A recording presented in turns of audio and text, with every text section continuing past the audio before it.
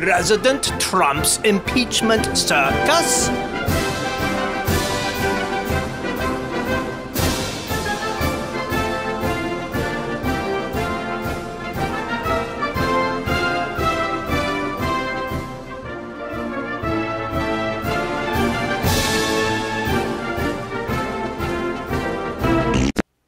Hey everybody, I'm the Unknown Resistor from Stand for Better, and welcome to President Trump's, or should I say former President Trump's, impeachment circus.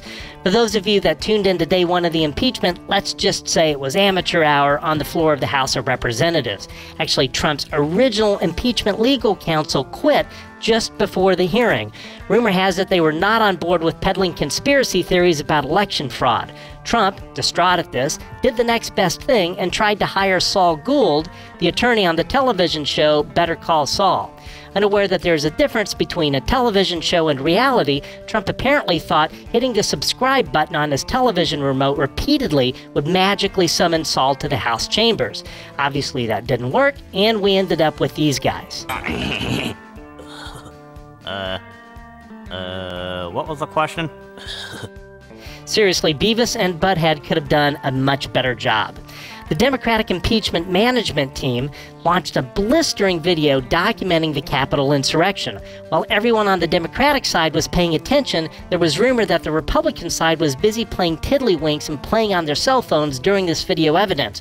I guess checking on their Amazon delivery status was much more important. Now, while we were told no video of this exists, we were given exclusive footage and photos taken by a couple of producers at C-SPAN. Okay, so let's take a look.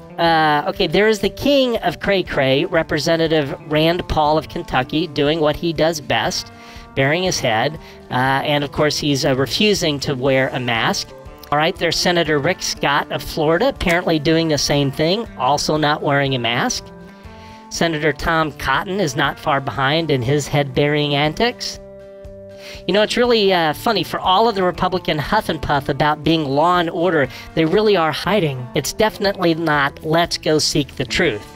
It's really quite amazing that Trump wasn't run out of town by the Republicans, but hey, you know what? Cult thinking and political preservation is a very powerful thing. You have to ask yourself, are your political fortunes really more important than selling your soul to the Orange Devil? I'm the Unknown Resistor from Stand for Better. More soon. In a few days, by the way, we will have a major announcement. Stand for Better is responsible for the content of this advertising.